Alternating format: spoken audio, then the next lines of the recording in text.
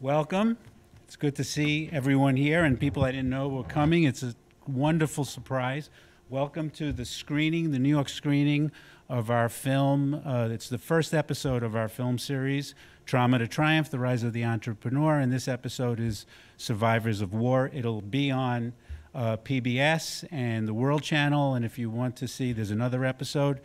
Just go to pbs.org and you'll enter the information and search for it, and you'll find where it's airing and what time it's airing. So welcome. First, I want to give you a background on how we got here, but before that, I owe some thank yous and recognition to special people and institutions. First, of course, is the matriarch of the film and of our family and of our company, Nan Klein. Thank you for all that you've done on this. Next is, I didn't see if she's here or not, but Judy Katz. Here you see her. I didn't know we'd have a wild crowd this morning. And Judy was like a partner in putting today together. And more importantly, she introduced us to Sam Solasz and family. And she wrote a book with Sam called The Angel of the Ghetto. That's, you'll see, it's an impressive life. In a very important one. I want to thank the Solasz family and Rose Solasz in particular. Oh, this is good. The matriarch of the family, and for helping bring this today together. And the next institution I want to introduce and recognize, when I brought it up to Rose, when she said, who else is sponsoring this? Her response was, how do I not know about this organization? And that organization is the Blue Card. And if you don't know about the Blue Card, you need to know about it now. The Blue Card takes care of the neediest of the Holocaust survivors in America, the ones that live the lowest level below the poverty line. And the team is, a part of the team is here, and welcome, and thank you for making this happen.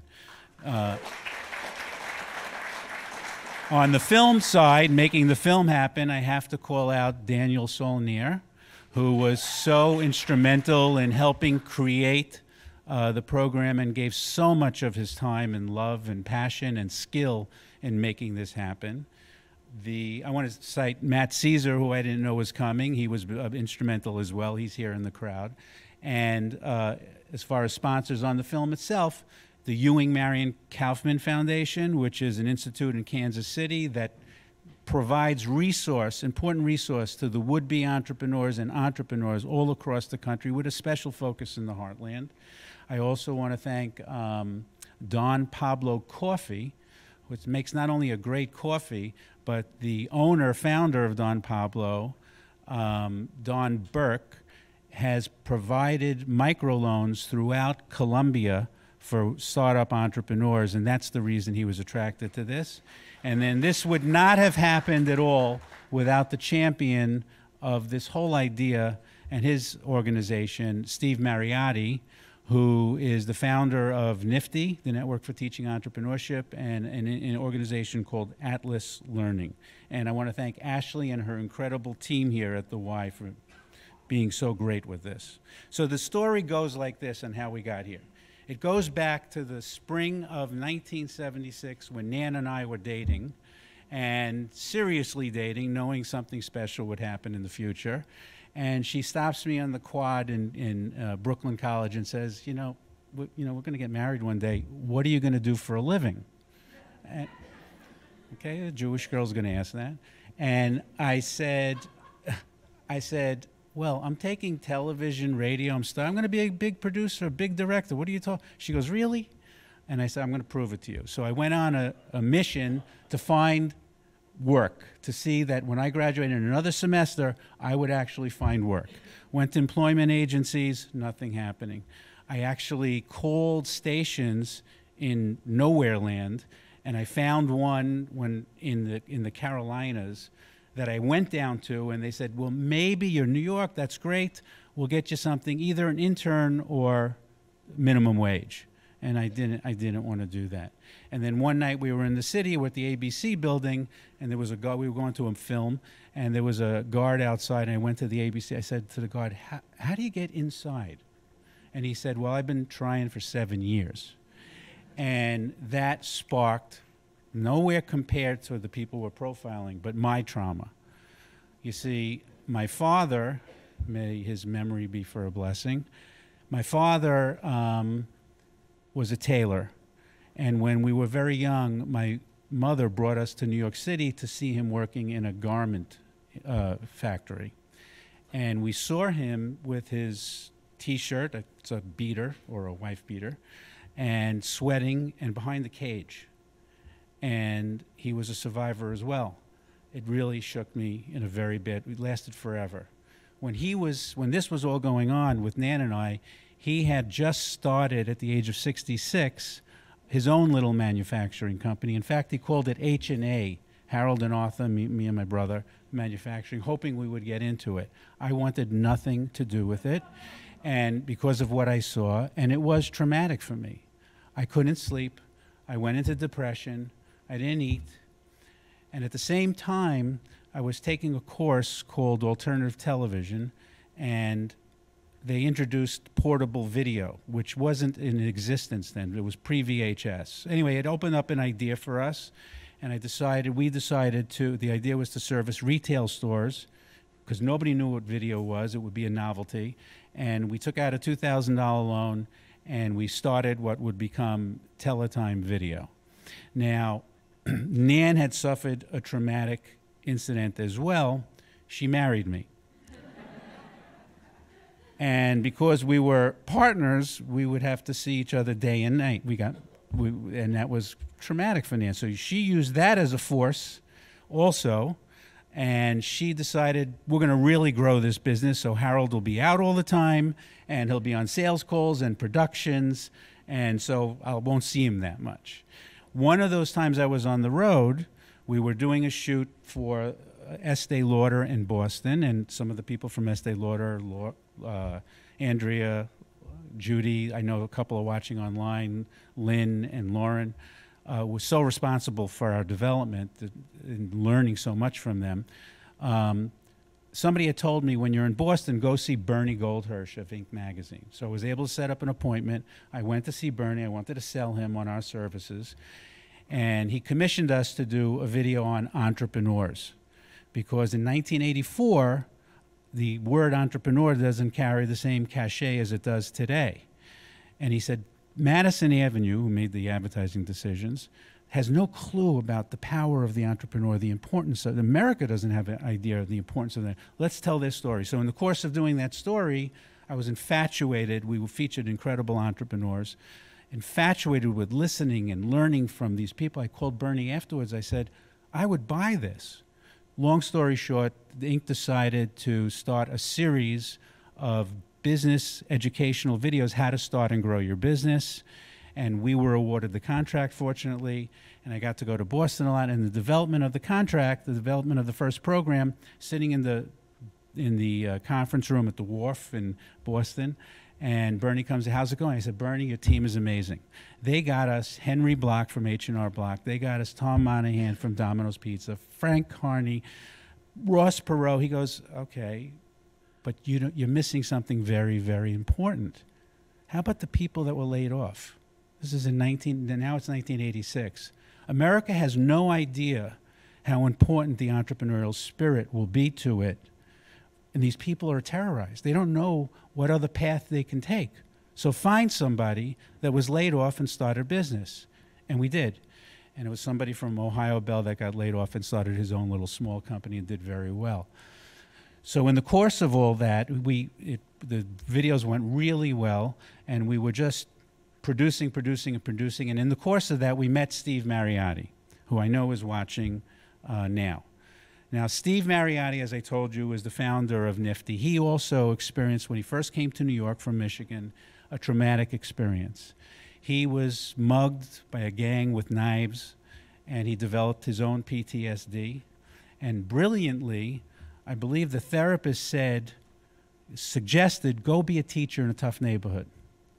And he was a teacher in a tough neighborhood. He had a tough time communicating with the class until one day he was telling the class he had to leave. He had to go buy watches. What do you mean you're buying watches? He said, yeah, I buy watches and sell them. What do you buy them for? I buy them for $1. What do you sell them for? I sell them for $3. He got the class's attention. He realized this was a way to connect. Now, I'm not going to burden you with the statistics, but if you Google it, you'll see how powerful and important entrepreneurial education is. That started a movement.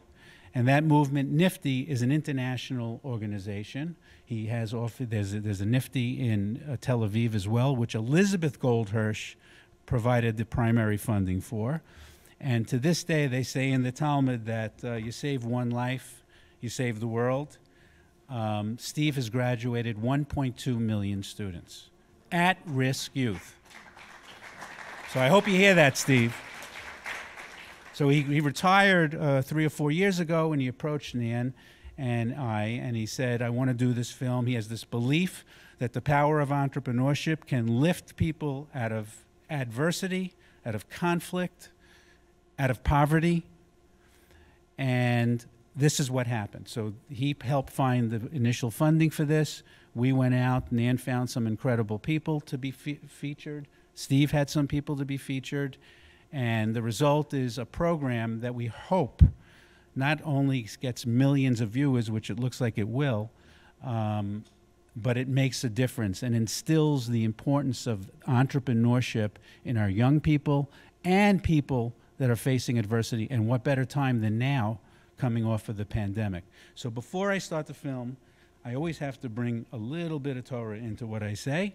So reflecting on Pirkei Avot, which is the ethics of our fathers, there's a section, chapter 5, verse 16, that goes into the importance of giving charity. And it's more than just that section, but here they distinguish on the different types of people that give charity and what to look for. So on commenting on that, the Chasam Sofer says, this is just such a great introduction to the film and why we made it, these two next statements. Merely providing for physical necessities is insufficient. They must be provided with a feeling of being a normal, functioning, and giving member of society. And as we used to say in Brooklyn, the bada bing, bada boom, they don't say that anymore, brother. The Chelek Yaakov, who was a Polish Mexican rabbi that was a Holocaust survivor himself, his comment on the charity is, the lowest form of tzedakah, which is charity, is to hand it directly to that needy person. The highest form is to provide a job or the ability to start a business. Thereby, the recipient retains self-respect and learns how to pull himself or herself out of poverty. So with having given you that introduction, I want to welcome you again, and I hope you find the film to be moving and meaningful. Thank you.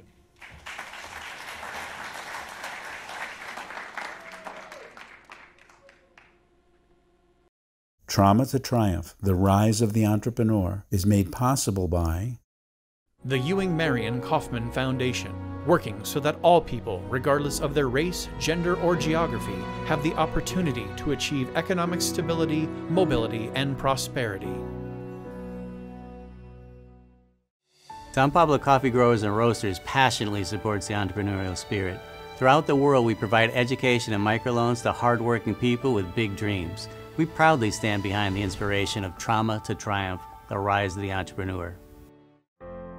Atlas Learning and Steve Mariotti, empowering organizations and individuals to raise the capital required to achieve their missions.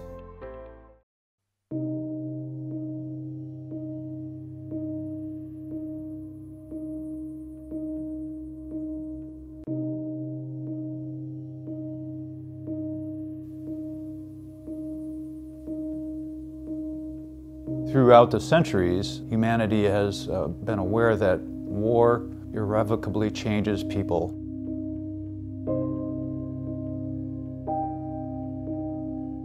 A victim has been victimized through no fault of his own. It's a mental change, psychological and mental change. And I was with one of the hospital corpsmen, opened it up, and from the floor to the ceiling were body bags. They were all my platoon. They load us up on a train. We start asking in Polish where they taking us. So the people made like this. A physical wound you can deal with. A mental wound is like a knife, it's always cutting. And I said, I leave, I quit. I don't want people to keep bossing me around. There's a point where you sort of say, I am in charge of my life now.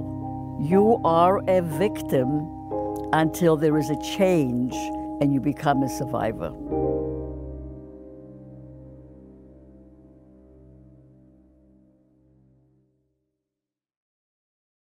Sam has inner power, and I think many survivors of all kinds of traumas try to spend their life undoing. One day he was a victim, the next day he went out and he was a survivor.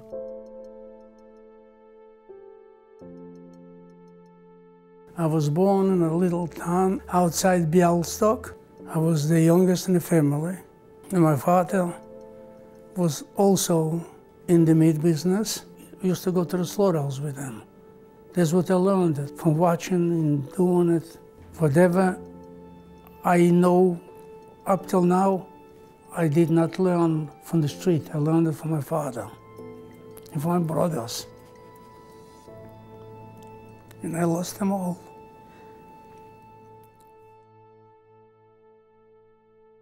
I had a brother, he was a singer. When he was singing in a theater, and there used to be chandeliers, the chandeliers was ringing, such a voice he had. I used to love pigeons. I had over 100 pigeons. I had a dog. When the Germans came, they shot the dog.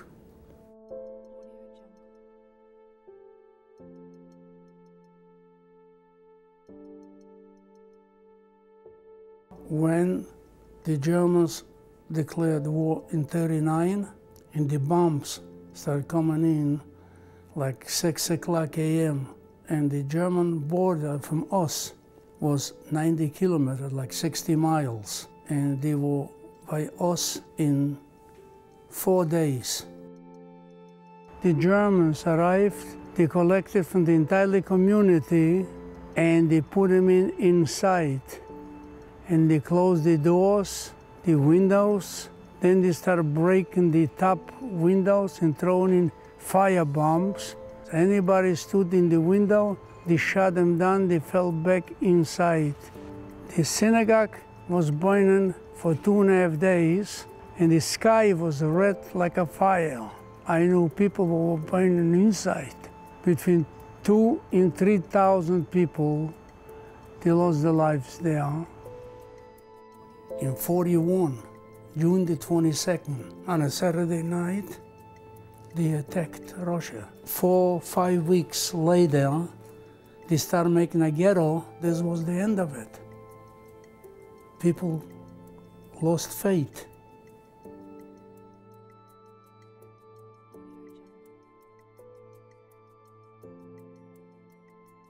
When I was 13 years old, I was all on my own. If you can do something on your own without anybody's help, that's where the power comes from. That's when you switch from a victim to a survivor. It's all new buildings. Everything was chopped down. Right now, we near the gate was to enter the ghetto. Gate number 1. Right over here. It was very difficult to go in and out. I already lost my entire family, so I didn't care. And he avoided capture from the Germans by wearing a Virgin Mary around his neck. He had red hair, and he didn't look like a typical Jew. The Jewish people outside the ghetto didn't have any rights to walk on the sidewalk. They had to walk in the middle of the street. If you caught them walking on the sidewalk, you got 10 lashes. And I always walked on the sidewalk. I never looked backwards, always forward. If I saw a German standing, I walked straight towards the German without fear. This made me like I'm not guilty of anything. I used to go out, go to Kinishin to the farmers, they used to know me. I used to trade for butter, for bread. That's when he started his entrepreneurial career. My business was to get shirts, shoes in exchange for food and bringing in 3-4 times a day. They used to call me the Malach, the angel, because people were starving from hunger. He supplied food for everybody, and he knew what hunger was. And I think he thought that he was never, ever going to let anybody go hungry. And when you see the person never smiled, all of a sudden, his stomach is a little full, and the smile comes out, you smile with them. He eventually started bringing in weapons and gunpowder and grenades. There were spies that were in his town ratting people out. He went out and he purposely got caught. He was brought into a house. They chained him to a wall and started beating him up. And he saw the 2 spies that were there. And he risked his life to go and do that for the greater good of the Jewish people. In 1942, they brought to a camp, an army camp in Białystok, over 35,000 Jewish people. I was in this camp for 19 days. From this camp, they used to load them on freight cars and take them to Treblinka, to the death camp. And they put 4 people in a line, and 1 man fell. So the Germans grabbed me, another guy, and we should pick him up and carry. I couldn't carry him, so the Germans hit me with a boat.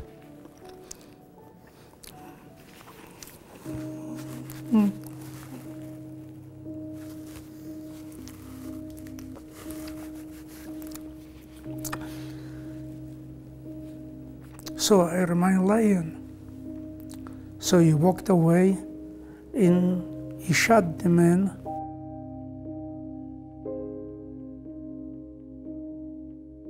We are in a deep forest, a place which taken out the people out of the ghetto. Was no room on the trains, and they give them a order, get rid of them. All women, 5,500 of the Białystok ghetto. So they brought them in to this forest they call Pietrasza, because the echo from screaming when people dying, the Germans, Ukrainians, and Lithuanians, they were afraid for uprising. So they take them deeper so nobody can hear. And after they buried, they throw them in. The rest, they were shooting in the back of their heads, and they buried them too, so no evidence could be proven. This is the spot, and this is the 5,500, the last. They load us up on a train, easy, 150 people, like sardines. And when we came to a station, the train slowed it down. I climbed out from the window with one hand, the second hand I reached to the latch. I opened the latch and the people pushed the door, so I jumped. And they were shooting a bullet, went just to show it, made me a hole. But I ran and I had shooting and a lot of people died. I asked my brother to jump with me. I begged him, and he did not move. He was with his girlfriend, and I never heard of them. A farmer came to pick her up, the fee from the fields, and he punched me with a fork. I was inside sleeping. The guy asked me, "What are you doing here?" So I said, I jumped from the train from the opposite direction. So he said, "What are you going to do?" I said, "I'm looking for work." They didn't know I was Jewish with the Virgin Mary on my neck. Then they said, "What do you know how to do?" I said, "I know everything." We walked in a field and I showed it to the son. I knew better than he did on this farm. And they liked me like a brother or a son. Better cannot be treated the way they treated me. I made 90% the farm grow better than it was before. As a kid, I was working on a farm. They had a son. He was involved with the partisans. and I was with them every night, 7 nights a week. I learned guns, pistols. I learned even how to put together a Molotov cocktail. And this in the forest, the big. We used to escape right into the forest. And over there, with the big rock, was opposite a hole, prepared in case they come to the front. We escaped to the forest. When the bombs from the Russians was pushing the Germans, I didn't say nothing. I just took off. When I came to the United States, the same day I got off on the ship, I find a job, and they asked for butchers. I raised my hand, and I had the job for 6.5 years. But he was possibly the finest butcher that New York had seen. He had a reputation of being fast, clean. Out of anybody, when he worked at high grade, he would be on piecemeal, and he would make the most money than anybody else because he was the fastest. Story of him working for the high grade manufacturing Nathan's Frankfurters. He wanted more of the old world flavoring in there, and then they formulated that, and that became the Nathan Frankfurter. They hired a man to become a foreman. So I lent him $20. So I said, can I get my 20? I got to go over to the bank. I got to make a deposit. Just like this, I said to him. So he says to me, it's too bad Hitler didn't come and kill the rest of you over here. I said, what did you say? So I grabbed a knife and I ran towards him outside. I said to the cops, I'll kill him. And I went upstairs and I said, I'll leave, I quit. The day I quit, the same day I started a business. I'll better make $1 my own instead to go for somebody to make them $5. I don't want people to keep bossing me around. Being a Holocaust survivor, money comes and goes. When you lose 1 minute of your time, you'll never get it back. And starting a business after you've been through the Holocaust is nothing. What you have to fear. The very next day, I was knocking on the doors to a few customers. I rented a truck. Monday, I was in business. My father didn't speak English very well when he first came to the United States. He had to compete with American companies, with American salespeople selling American beef.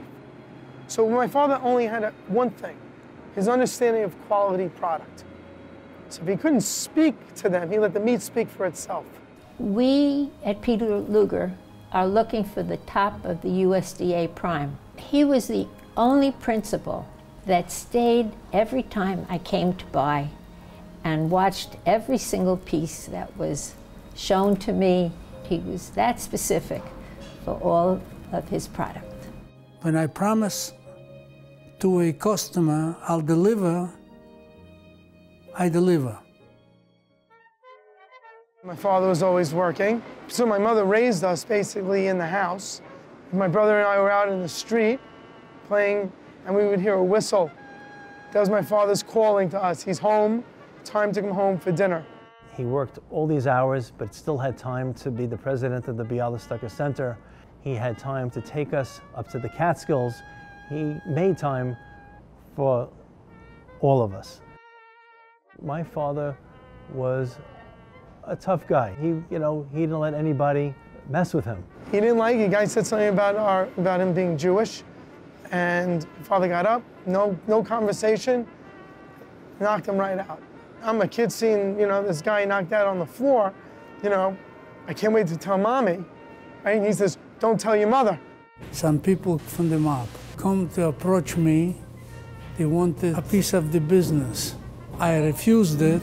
A week later, 2 men shows up with a suitcase with money. And there was a machete laying on a block, and I grabbed the machete, so they ran away. And that always scared the living daylights out of us.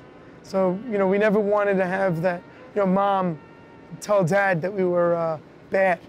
I was a little kid and I was in public school. And this one big kid picked on me. And he punched me a couple of times and I ran home crying. Then my father gets into the car and I thought my father was gonna get these guys. The guy that hit me lied to my father. He said that I started it, and my father came over and slapped me in my face and he said, "You lied." A few years ago, I confronted my father. He apologized. I knew that he didn't want to hurt me. What made my father, I guess, strong, or made him who he was what he went through. My father lost his whole family.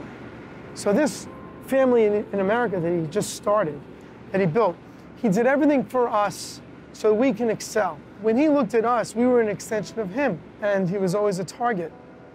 And he made it his business when he came to the United States, that he wasn't going to let that happen anymore. You know, work was the most important thing, and a family, which is the truth. Look at the hours. My father would be here at 8:30 at night, 8 o'clock at night. They would call the house if the alarm went off. He'd be the one at 80-some-odd years, 85, 86, he'd be in the car running to the plant, right? And then he would stay here. If the alarm rang off at 6 o'clock, he would sit in his chair and he would fall asleep in his chair. I saw my father cut the tip of his middle finger off. Came back that night and he was back to work. He didn't miss a day. Modern management techniques were not really a part of his playbook, but you know, everyone respected him. There was a certain way about him that, you know, you were motivated just to live up to his standard. As a boss, Sam was, you know, he was tough. He had his own visions, but as you go along with it, you'll see in the long run, it's for a reason. Sam has his way of doing business. You go with an idea, with a price, with a number, and you come out with a different deal. So you always get caught into his deal. Very strong person, very strong character. He don't take no as an answer.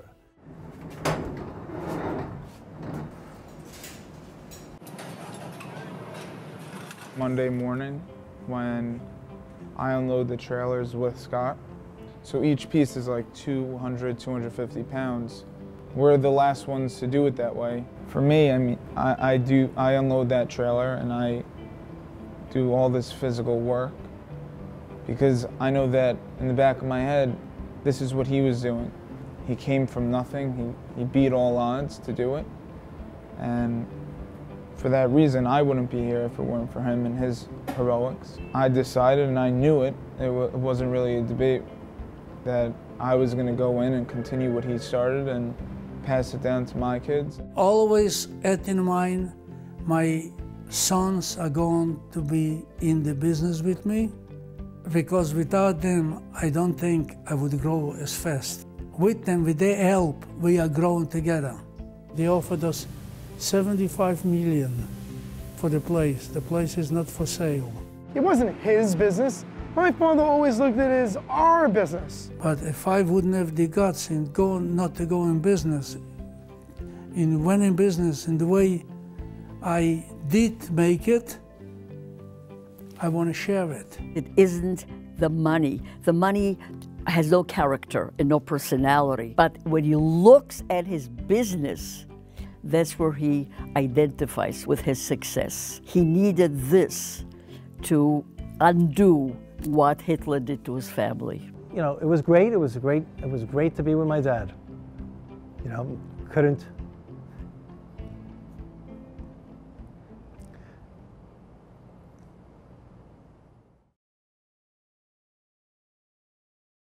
My father was a guy that was very generous to everybody.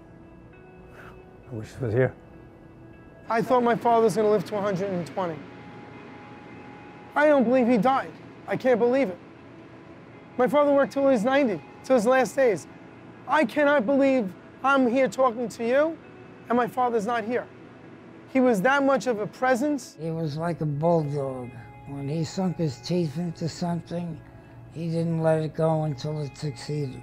Very kind heart, hard worker. I never seen people working like him. I learned from Sam to be honest, take care of your family. He was a leader. He showed us how to always be in front of the line rather than to just acclimate to the back of the line. It's like an example, you know, for anybody who like to work, he teach you how it is. I believe that my father emerged as an entrepreneur is because he was going to show everybody what he could do. Screw the Nazis, that he survived, and he's going to make it no matter what. He came to this country with $10 in his pocket, and he wasn't going to let anybody stop him. You know, when I joined the business, I sat 2 feet from him. I sat right in between my dad and my grandfather. My back was always to my dad. I talk to my father every day. All the time. As if he's still there. As you see Sam's stories, what you really should take away from it is look what he's accomplished. His fear turned into fearlessness, and his abuse became a triumph. Where I lost my family, and if my family would be here, they would be very proud of me for becoming a success. They would be in heaven to see what I do. And maybe I'm here to make it up. I'm representing the 6 million.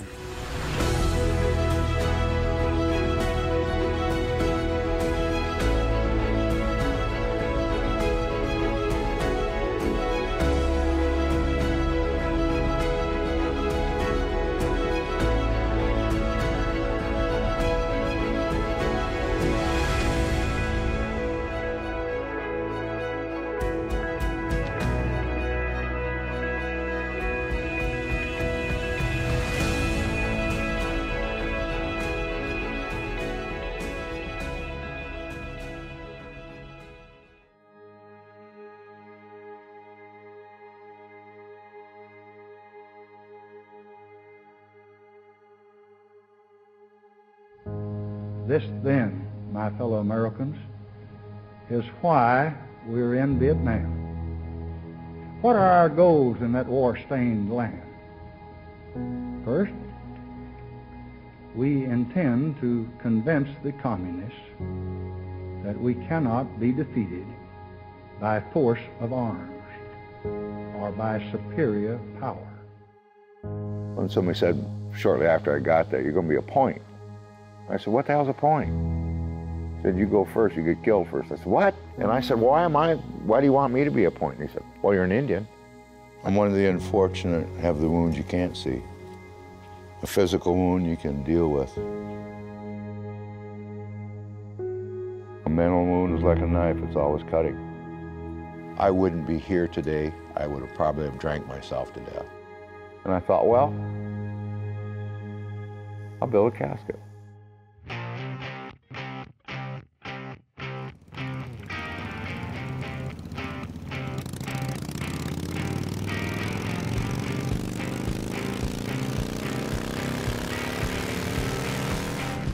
My mother was a nurse during World War II.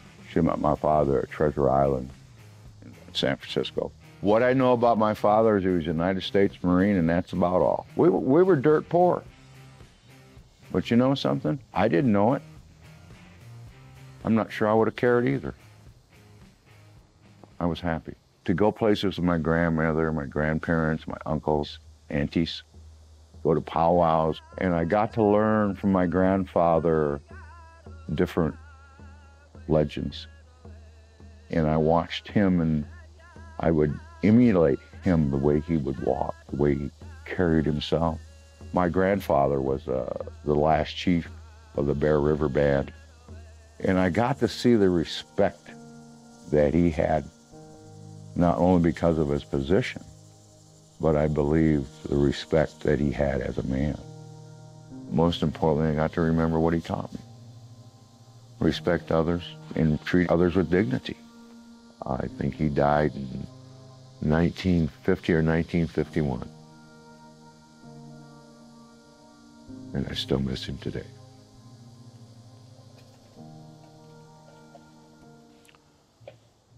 I was lucky enough to see my own history. My people were the original people on this continent.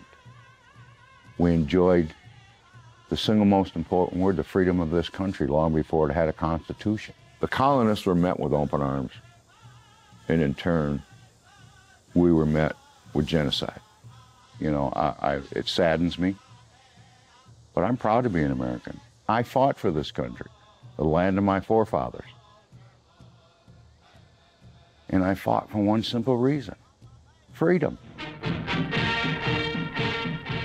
Yes, Marines all. Look good, don't they? Tough fighting men. When they first joined up, they were just like your high school friends, the guy next door, or you yourself. So we went up to the Federal Center here in Battle Creek, and I volunteered, draftee. There was this big heavy-set sergeant, and as guys are coming through, he would say maybe about every 50 guys would go to the Air Force, and then maybe one to the Coast Guard and Navy, and then be Army. Russ had already gone through. He'd send him to the Marine Corps. Russ is standing over here all by himself, and he said, I bet you $5 you ain't got enough hair on your butt to go in the Marine Corps. So I got up to this big sergeant, and he says, Army. I said, no, sir. He said, what do you mean, no, sir? I said, Marines. He said, you want to go in the Corps? I said, yes, sir. I had no clue what was in store, but believe me, I found out. These are U.S. soldiers fighting on Vietnam's front lines. They are giving their lives. They are not just giving their advice. To a degree never foreseen by Kennedy, we hold the destiny of Vietnam in our hands, and it holds ours. They opened the doors in the aircraft, which the aircraft was nice and cool, you know, and then all of a sudden, that humidity started coming into that aircraft. And that's the first thing you feel. Got off the aircraft, I looked around, and the Chu Lai was military air base, lots of sand because we were right on the South China Sea. It was gorgeous. My impressions changed when we started doing patrols. We were coming down out of the triple canopy, and at the end of the valley was this little white chapel. You're looking at something that's absolutely beautiful, and maybe unbeknownst to you, there's a machine gun behind it. Find out when he opens up. Then everything kicks in. It's almost debilitating. Taste the bile in the back of your throat because you're so terrified. And I remember the adrenaline, that gut-wrenching when somebody gets hit, you know. And he's your brother, man. You feel responsible because you're trying to take care of him. To be moving and you run by a Marine who you knew, who was given the final call, and you can't stop, you can't console, you can't do anything, you just keep moving. It's not your fault, but you say, hey, I feel that it is my fault.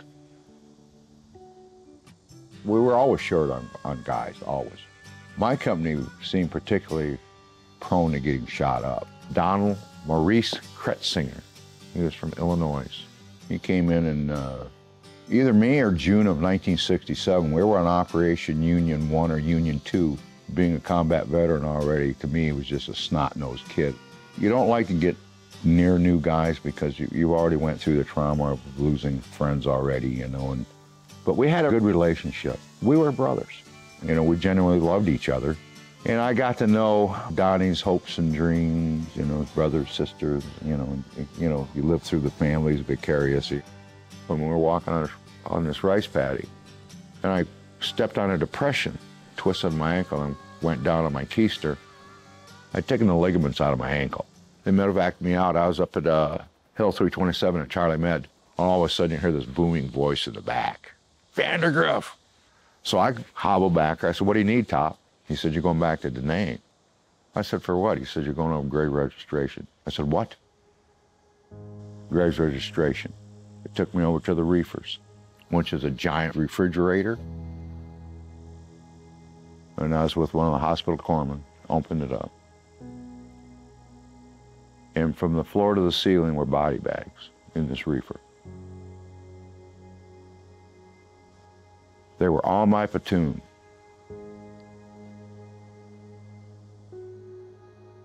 And the one thing that struck me when I walked into this reefer was on the back wall on one of the stacks was this bag hanging, and it had a toe tag. I kept thinking to myself, what is that? And I got back there to this, and I look at this bag. There's hamburger in it, more or less.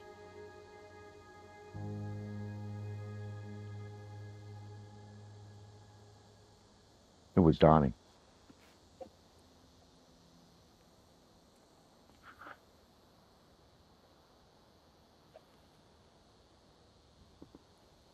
I've carried that 52 years.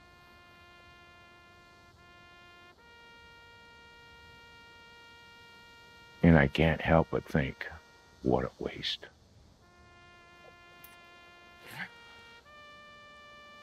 That all those young men, all my brothers, fought for what? Died for what? And you asked me earlier what freedom was. There it is. Period.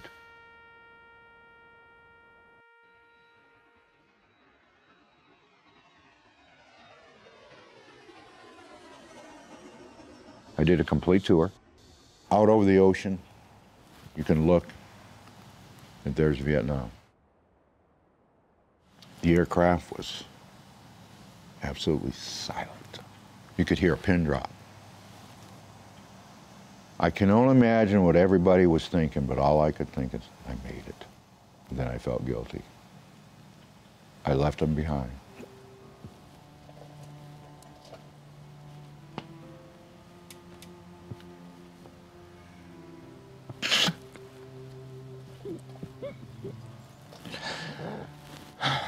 I made it, physically.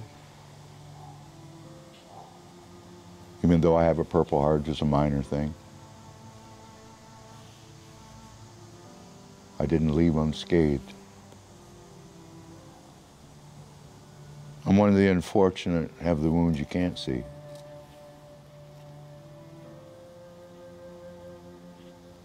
A physical wound you can deal with.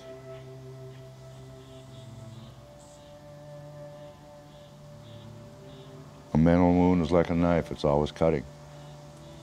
Never ends. Try to put it in its place where it belongs. For me, I call it Pandora's box.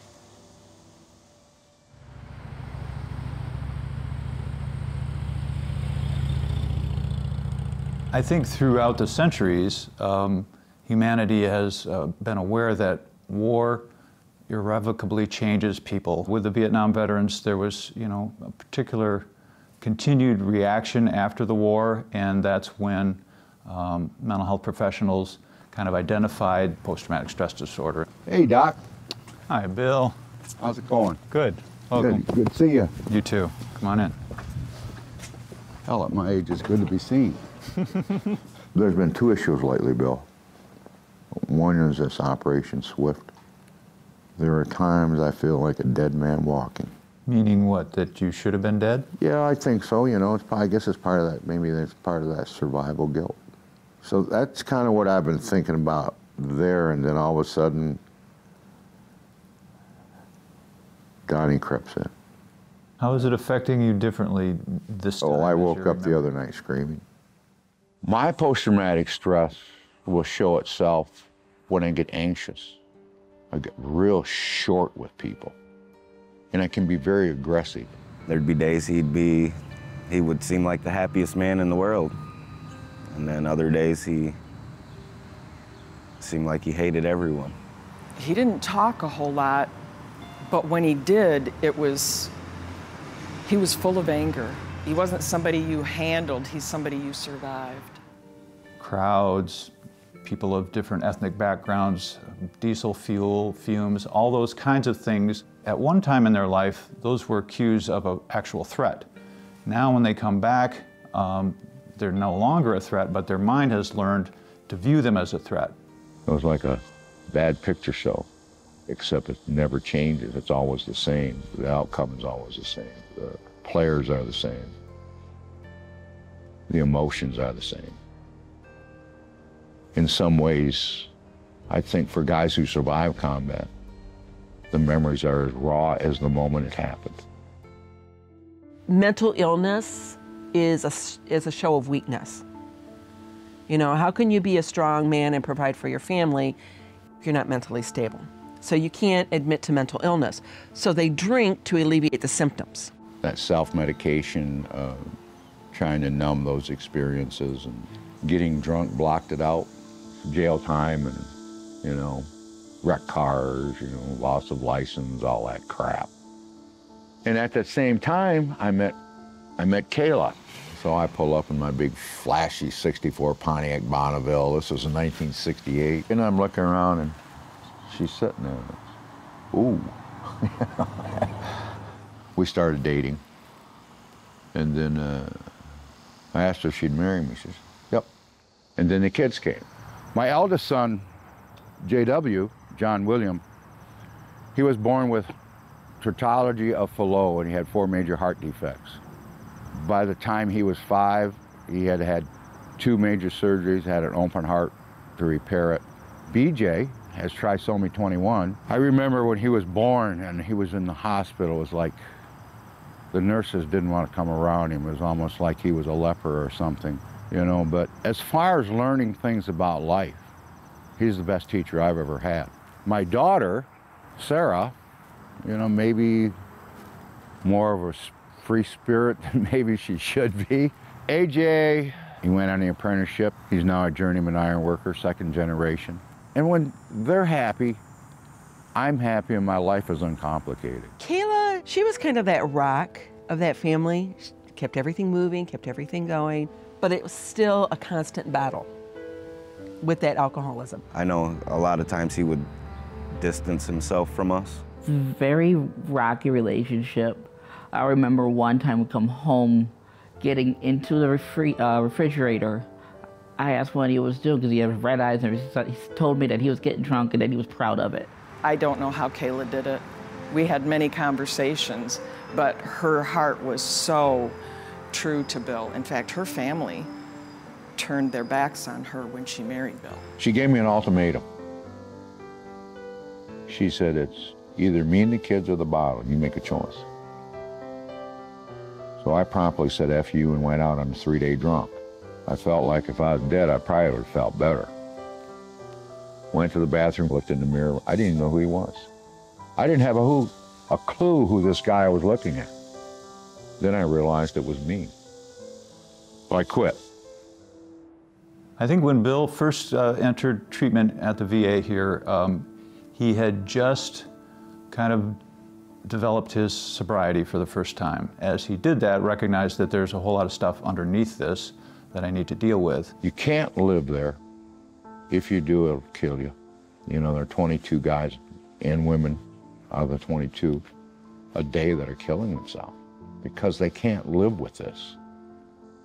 The ones who really hurt are those ones who love the vets, and there isn't anything they can do for them. They can't reach out and they can't fix it. They can't take it away. And they can't understand why. And I can't get past that. I think every combat veteran thinks about the only Indian's life one time or another, but to actually do it, those who I'd leave behind wouldn't understand. And I'm not about to let that happen. Kayla stood with me, you know, all the hard times, the good times, all the in-between times. I think a lot of ways that if it hadn't been for her, I guess her foresight, knowing that there was a good man in there somewhere, and having post-traumatic stress, trying to deal with that, not having a real identity, not really knowing other than I would say, well, yeah, I'm Indian, not knowing what the hell that really meant. One day, Kayla said, "I think it's about time the kids learned about their heritage," and that's where it all started. I think what kept Bill sober was his path in spirituality. I really do. It saved him.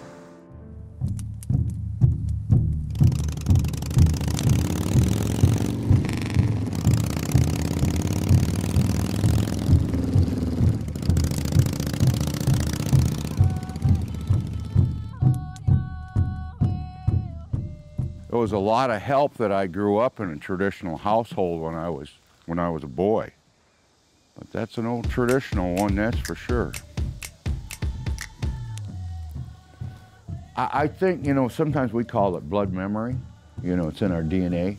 That's where we came from. That's, you know, we're woodland Indians. I do remember going to the Toronto Sky Dome powwow when we were all little, and that was something that really made me want to learn about my heritage.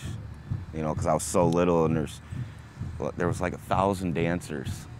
You know, I'll never forget that. Going to a jinktamuk means to dance, to gather, and to go every weekend to feel connected, to feel that sense of community. You come rolling in, and there's all them brown faces and beautiful smiles, the Benochis and the little ones running around.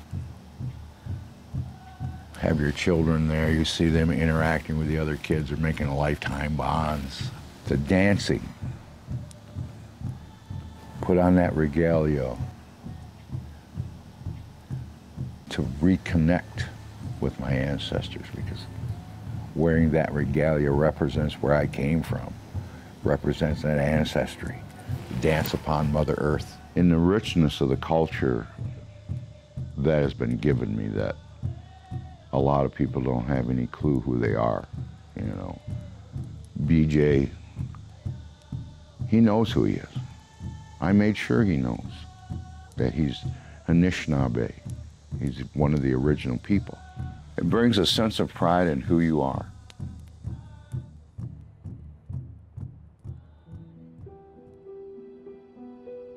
Well, she was dying from stage 4 breast cancer, macetized.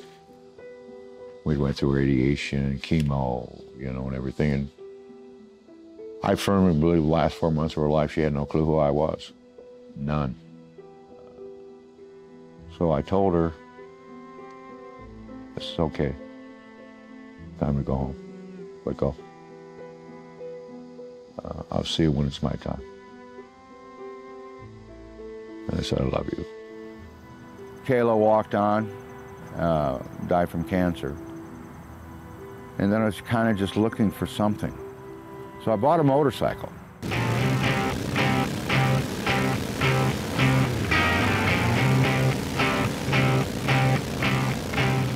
I belong to a group called the Brotherhood of the Marine Corps Riders, and we have one mandatory ride a year. It's called the Ride for Heroes. And it's in support of the families from Iraq, Afghanistan. You get on the bike and you ride the wind. It wasn't until he finally decided to join the Brotherhood of Marine Corps Riders that Bill and I became close. I'm not sure how it turned to post-traumatic stress, but we had talked about it, you know, the fact of him being a police officer and the things that he had seen. I came out of the Marine Corps with some issues. Those issues were compounded greatly by my time in the police force. It was over a year's time frame that Bill and I started talking about PTSD and what it was, but he's made me a better person by realizing what issues I had and how to work with those issues.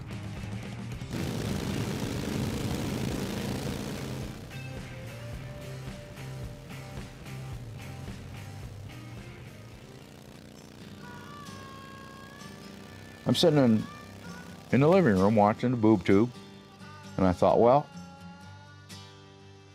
I'll build a casket. With the caskets, at first I was kind of, I'd have to say, perplexed with what he was doing, because I wasn't sure. And he first told me, he said he was building his own box. When I first found out that Bill was building caskets, I thought, oh man, now what's he going through? I talked to Bill, my psychologist at the VA, and I said, I'd like to start a business. He said, sure, why not? And he got a hold of the gal in rehab. He told her what I wanted to do. And she said, do you think this is okay he does this? When Bill first told me he was going to start building caskets, somehow I wasn't totally surprised. It was kind of like, yeah, okay, that fits. I think that higher level meaning helps with his PTSD as well. Not only does he get enjoyment and fulfillment from it, you know, I've went with him and we've delivered a couple caskets, and the look on the family's face when they see the casket, it's priceless. And he's going beyond the caskets and the urns. I think one of the clients said to him, you're an artist. And he never viewed himself as an artist. This is a business, but I treat it more like a hobby, because this is where I can go for the time I'm working, that it's just me in that wood. It really engrosses him and takes all of his concentration, and so he is focused in the moment on that activity. The Marine Corps trains each individual Marine as a potential leader. Bill was definitely a leader. Bill was looked up to, well respected. I think the leadership potential carries over in age is one of the reasons that a lot of military, especially Marines, become entrepreneurs. I don't have to worry about the outside world. I don't have to worry about post-traumatic stress. It's just me and that creativity and what that wood is telling me to do. I think the idea of starting something that you can create with your own hands, something that is not only useful, but something that says, hey, it came from your soul, it's creative, and it fills a void for certain people. And then have somebody say, this is beautiful, this is a work of art. Good God, it's like I just blew out all the candles on my cake and got my best wish. What the hell, you know, what more can you ask for? You know, and it's not about the money. It's not about the money for guys like me. Granted, it helps, but it's the creative process where my mind can go somewhere and keep Pandora sitting in her box.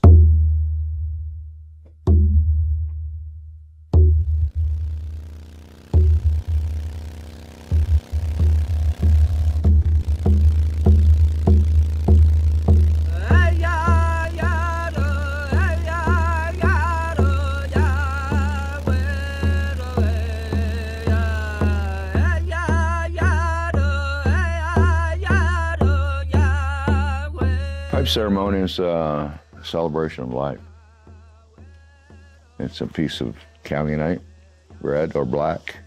It has a stem. You put them together.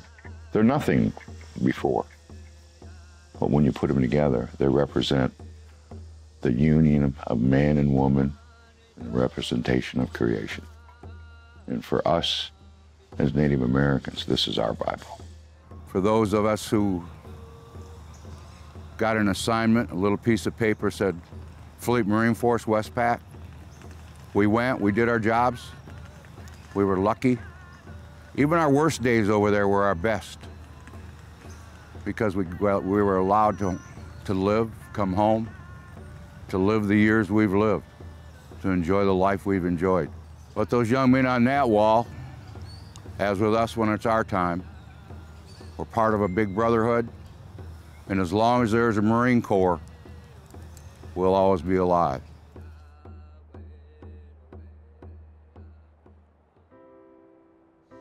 If you can dream it, you can do it. But if you want it, you have to work for it. It can't be given to you. You know, you can be born into anything. You can be born into the poorest person family in the world. But if you have a dream and you want to get out of there, you have to work at it. That's a triumph. That you were successful to take an idea from an infancy, to bring it into reality, and to watch your baby leap. And not only that, they've handed you the money and you've made a mark somewhere. Life has been a journey. I've known a lot of pain. On a personal level, I've had a lot of triumphs. That said, It's been well worth the journey. And would I do it again? In a heartbeat. No ifs, ands, or buts. I'd do it again. Even if I knew the outcome, I'd still do it again.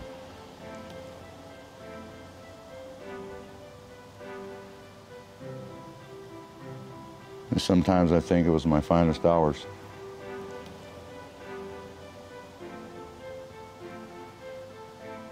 Even though the cost was terrible.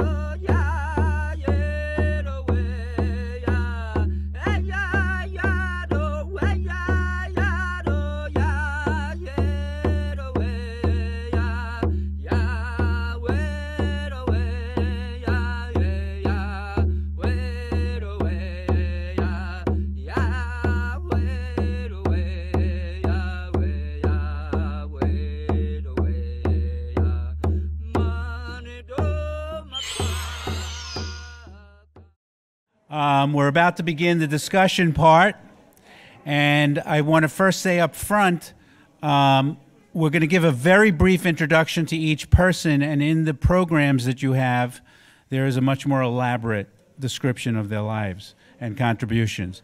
So first, on behalf of the Blue Card, we want to introduce Rabbi Andy Bachman, who's the executive director of the Jewish Community Program Project downtown, and a whole host of other things.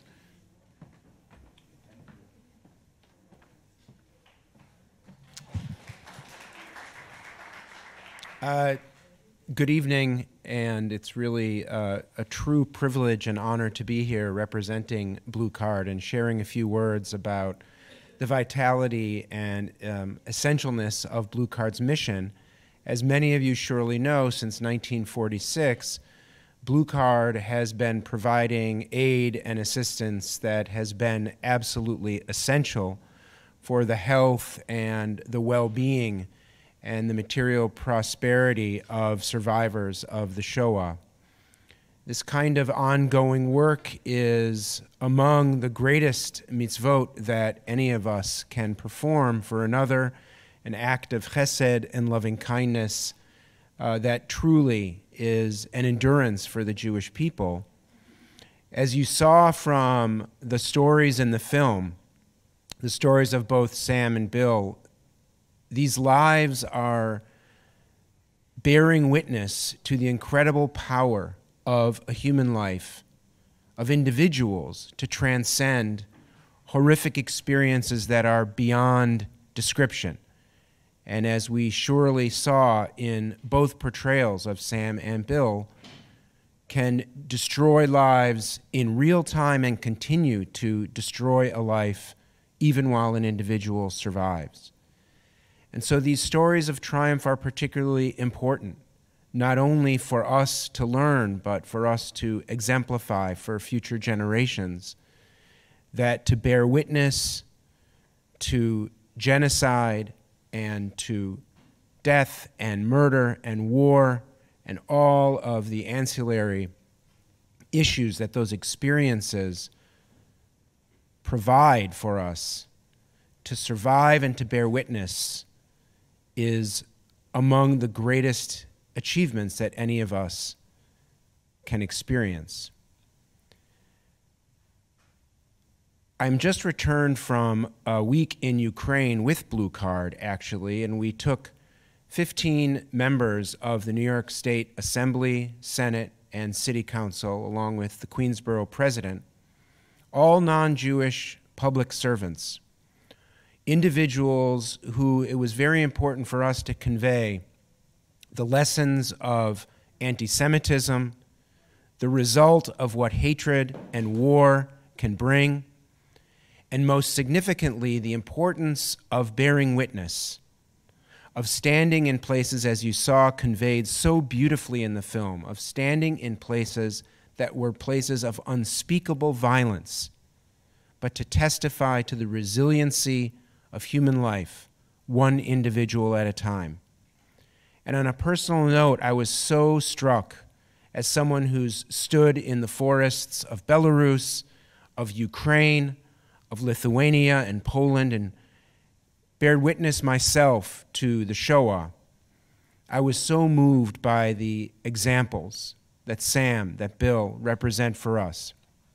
So that when we leave this auditorium today, we shall be moved to continue to testify so that their lives can continue to be a blessing, so that all people from whatever background can enjoy lives of goodness and well-being and justice and peace. Thank you.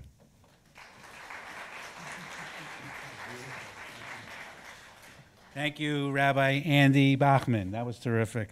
And now we'll have the panel come out. And like I said, if you want to learn more about each person, we have in the program descriptions of their backgrounds. So now I'll tell you a little bit about each one, brief, as they come in. This is Loree Sutton, who is a brigadier general and was the highest ranking psychiatrist in the Army. She was also the head of the VA in New York City. Nancy Preston was graduated from West Point as an engineer and a lieutenant and served in Iraq, and she came back and started a business called Milk Money Kitchens, which provides resources and facilities for restaurateurs to help them get going. This is Mark Solasz, Sam's son, who is now the vice president and runs Master Purveyors. And I got to tell you, it's not easy getting the Solasz brothers and family here because they're keeping the same schedule that Sam did. Meaning, Scott was here. I don't know if he's still here. He said, I got to be at work before 9 o'clock, and I got to go to sleep by 4 o'clock in the afternoon. But we said it's an important night. Come. This is Tova, who you saw so beautifully and eloquently in our film.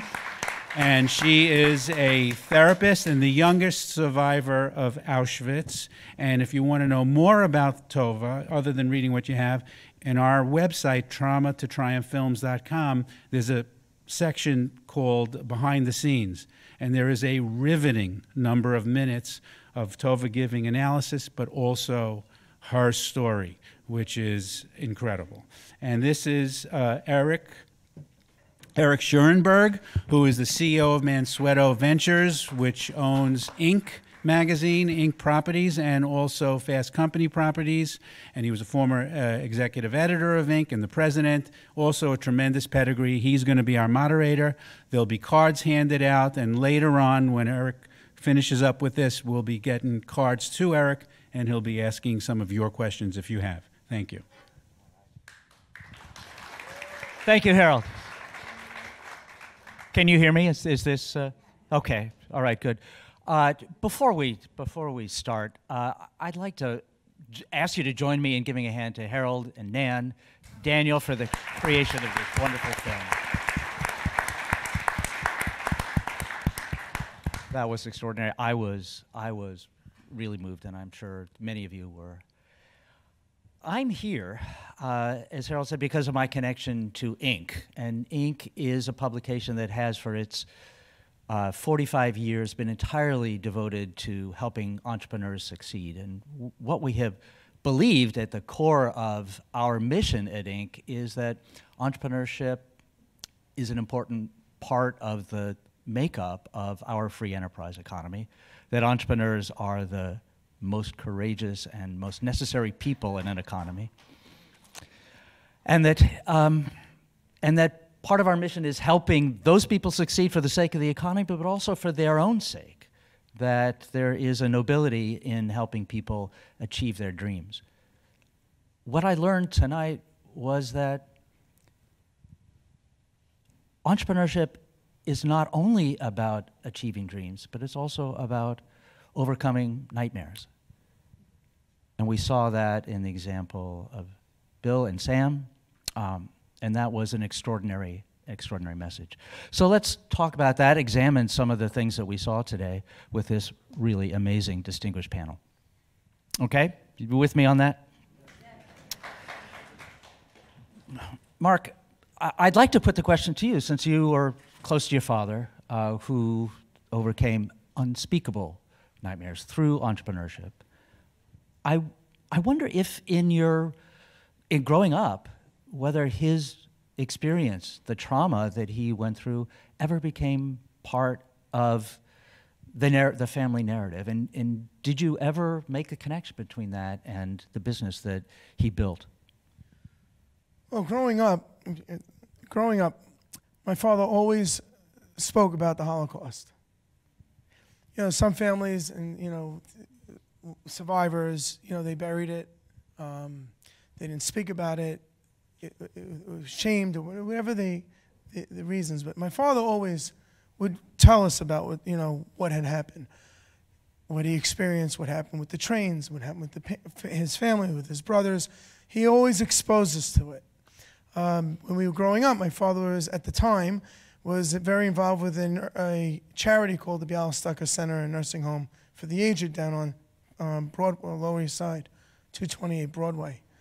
And he brought us down there also, and introduced other survivors and people that were all congregated together at the center, and they were all survivors sharing in the same type of experiences. So he didn't shelter us from that. But growing up in the household, he encouraged us if we wanted to make money. He just said he never like threw out money or gave us money so easily. He said you have to work for it. So if you wanted to make money, he said go out and shovel snow. So my brother and I would go around the neighborhood during the wintertime, and we would be shoveling homes for $5 and $10, and I mean, exhausting ourselves to the point where we wouldn't come home because we knew my father was leaving at 3 o'clock in the morning at the time. And as the business grew, he would be going in earlier, but we would see him come home at night, you know, in the day, dark, right? So he would go to work when it was dark, and he'd come home when it was dark. So when we had to work and shovel, it was, you know, you went out and you didn't come back until, you know, it was too late when we whistled. So we didn't know of, you know, a simple way of doing it. It was the only way my father showed us. So I guess we were introduced to running a business or being independent. If you wanted something, you had to get it. You couldn't expect to be given it. And that was another thing I think that stands out with my father, was that there's ways to receive something, and that could be a crutch. If you're always receiving something and leaning on it, and if someone pulls the crutch out, you fall. He didn't want that to happen to us, so he always made sure that we were getting it and earning it so we would be independent. Right, and self-sufficient. The connection is pretty clear there, I think. Tova, let's talk about your experience as a survivor. One of the things about Sam's story that we just saw was that in addition to being a very skilled business builder, butcher, and skilled at his task, and also pulling people together to build a business, he was incredibly determined, and he worked incredibly hard. He was driven. Do you see that from other survivors? Is that part of the makeup? Well, the thing is that many survivors, including myself, felt that they lost a lot of time. And time, what do we have? We only have time on this earth, right?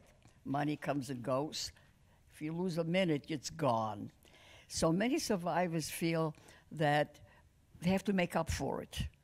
And I know I myself is a pretty hard worker, but not the money, because I'm a therapist, I'm a social worker. It was to use my time for something that will benefit people who are in trouble.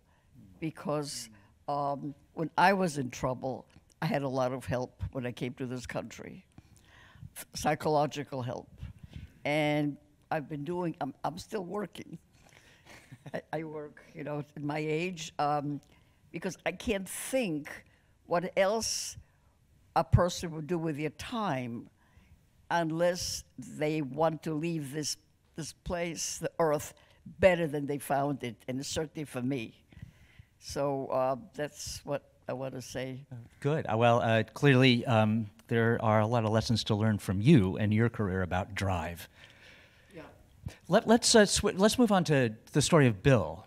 And you know, I found, as I was watching that, and I'll direct the question to you, Loree, that I wish I knew more about PTSD, its manifestations, its deep psychological causes, and how it's affecting veterans of different wars differently, including the kind of never-ending wars that we've been involved in since 2001. Could you just give us a bit of background from your experience as a psychiatrist?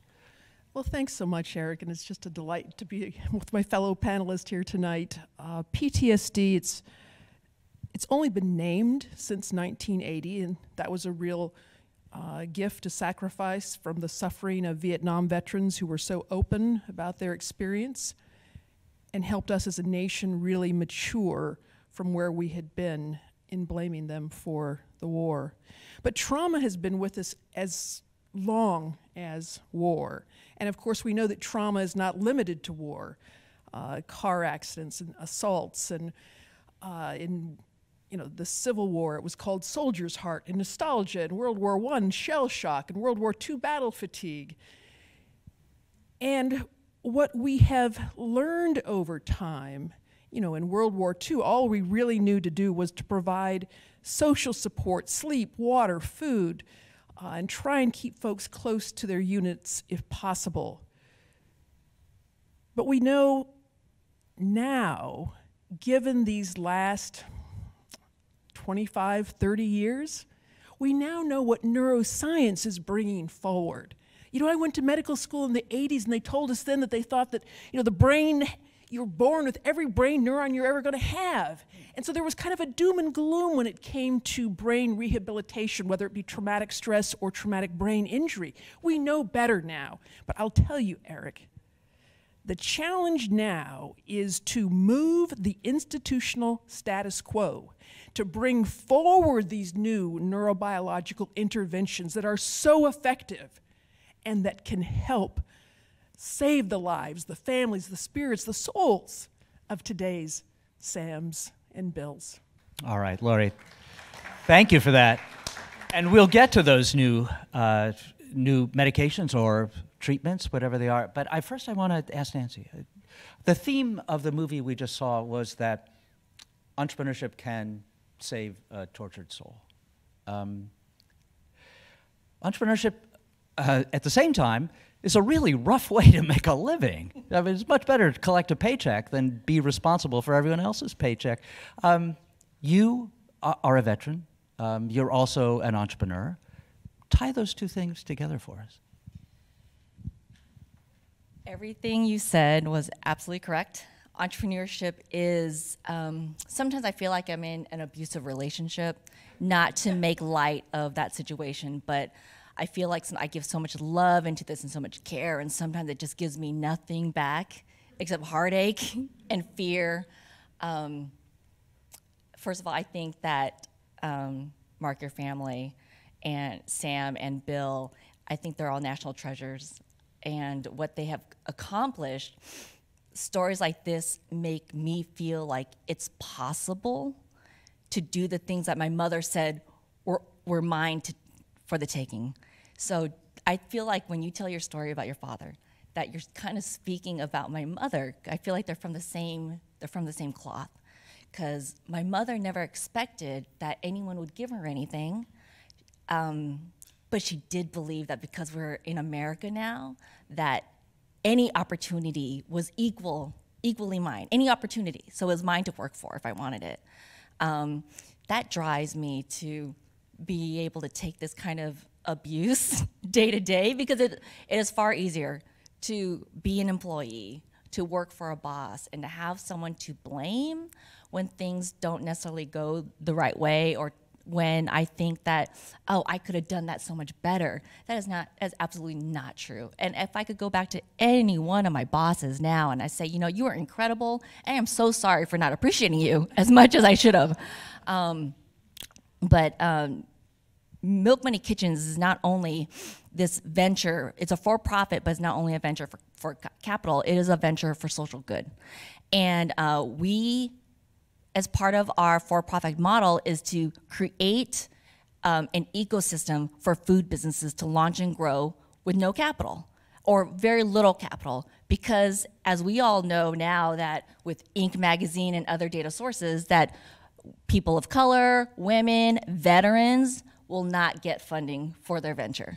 So we've created a way that they don't need to. If you want to start a food business, you can come to Milk Money Kitchens, you can pay as you go, and we can help you build a business and a brand without this need for capital, because you're just not gonna get it. So I like this idea that Bill and Sam have, that they're just gonna tighten up their bootstraps and they're gonna just do it regardless of sacrifice and the obstacle. And I think those kinds of examples is what makes what inspires me, but also makes it easier for me to go with the highs and lows of this roller coaster that I've chosen.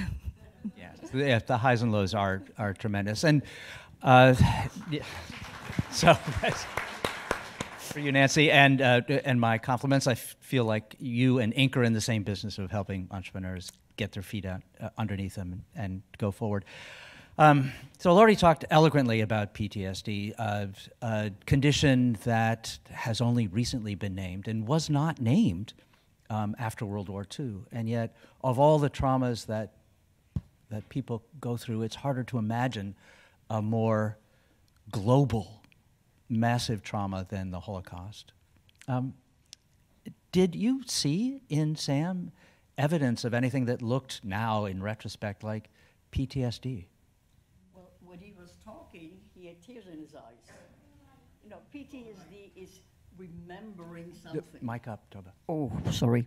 PTSD is remembering something that happened, and you bring it back from the past. I have it all the time, by the way.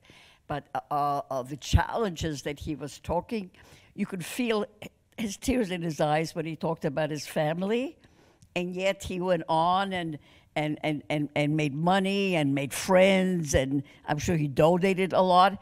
So it's the challenge of working and functioning in spite of the PTSD, and I feel it, I would say, sometimes on a daily basis, and I just go on and go to work. Or I was a director of Jewish Family Service for 25 years, go into work and make money, and because you have to find funds. So I think that's what it is. It's recognizing it, and living with it without it destroying your life. What does it feel like? Is it anger? Is it shame? Is it rage? No. Not to me. Maybe to some people.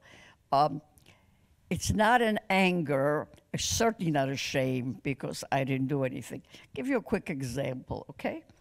For many years, I used to drive past in New Jersey, an industrial town, and every time I drove, it had these chimneys, you know, and I said, oh, I take the Parkway, and I said, oh, the chimneys are coming up. These are just simple chimneys of some company. I had a different chimney in mind. So what I would do is drive quickly by, and when I went to work, I forgot all about it. In other words, it doesn't ruin anything, but it has to be there, and you really have to accept it, because if you don't accept it, it's always bothering you. So I knew what was happening, and I see a lot of things on a daily basis that things come up and bring, but it doesn't stop me from functioning and working and making money and whatever, you know. Good, thank you. Thank you. Mark, would you like to tackle that question? You know, clearly my father would, you know, recall the instances. He spoke about the incidents all the time. He wanted us to know. And when he would talk about it, obviously he was remembering the instances that he was speaking of. When you saw in the film, you saw that he started to tear up when he got hit in the head with the rifle. He wasn't crying and tearing up because he got hit in the head with the rifle. He was tearing up because right after they got hit in the rifle, the guy he couldn't pick up because he was still only 12 years old got shot and killed because he couldn't lift him. So that is the guilt of him not being able to do something to save the gentleman, right? So that was the tearing up. You know, my father got shot. He didn't cry. He wasn't tearing up when he got shot in the arm or when it grazed him or when he got stabbed. I mean, he never spoke or ever teared up when he spoke about when he was stabbed in the stomach or when he was shot in the knee. He never teared up. Tears up when someone else got affected by his inability to do something about it. I think that, you know, in retrospect, my father, what drove my father was, I guess he lived every day thinking about the trauma as he was growing up. I mean, he lived with it as if it was a partner, as if it was with him, not something as he reflected back and had fear of or nightmares. Except my father was buying and selling newspapers. You know, he already lost his family. He was an orphan, and he was in the ghetto, and he was going out and he was selling gold teeth and selling stuff that people would give him and bringing back food and newspapers and then ultimately gunpowder, and he was helping with the uprising. So he was keeping himself busy, but he didn't stay home or go into bed and put a thumb in his mouth, and you know, some people would fall down and it would buckle and their knees would hit the ground and never got up. My father stood up and looked at everything, you know, down and, you know, look at adversity, and he just, you know, damn the torpedoes, you know, and he just worked with it. His determination really, really came across. One thing that struck me about his story and Bill's was that in addition to entrepreneurship as sort of a saving grace, there was a connection to a heritage. Sam's pride in his Jewishness was evident. And for Bill, it seemed that his connection to his Native American heritage also was part of his recovery. Is that sense of belonging part of the path out of PTSD, Loree? You know, this notion of identity is so central. I think Bill said it when he said, you know, war changes everyone. And you saw the family members, you saw the friends, you saw the impact of Bill and Sam both working to reclaim their identity after war. Who am I now? And you know, for example, with Bill, you may have noticed he had a patch on that said spiritual leader, which is not at all unusual. I mean, it becomes a spiritual journey. You know, for me, Joseph Campbell and his work about the hero's journey helped me come through some mighty dark patches along my way. But it's so important. You know, the Native Americans have such traditions that have such meaning for cleansing and purification, and they know the importance of designating those warriors who are going out to do something that is outside normal human experience, and they, you know, the war paint and all of the rest. I think the Jewish tradition also has such richness and such ritual and such community and communal, and as Rabbi Andy spoke about earlier, you know, the power of bearing witness. So it really does become a very central task for anyone who's coming out of a highly traumatic experience. Your worldview is completely changed, and then you got to grapple with, okay, so who am I now? Tova?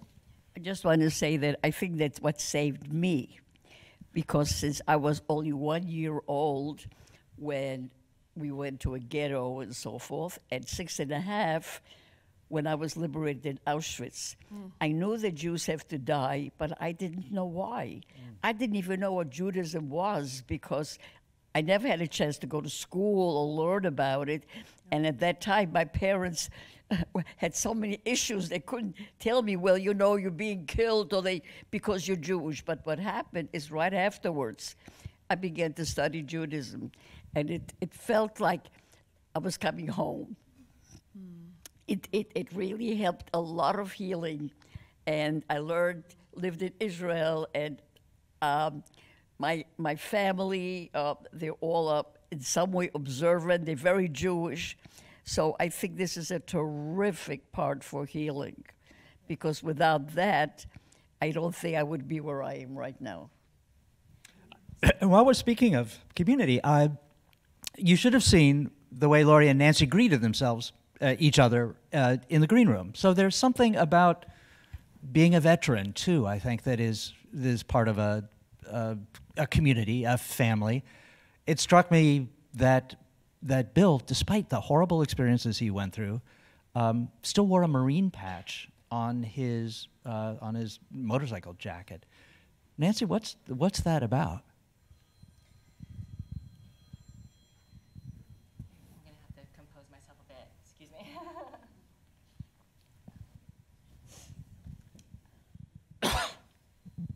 So I grew up, I was born in South Korea, and I was adopted by an American service member, and I believe that I inherited service from him, and he was married to a Korean woman, and I believe I inherited this love and power of cooking from her.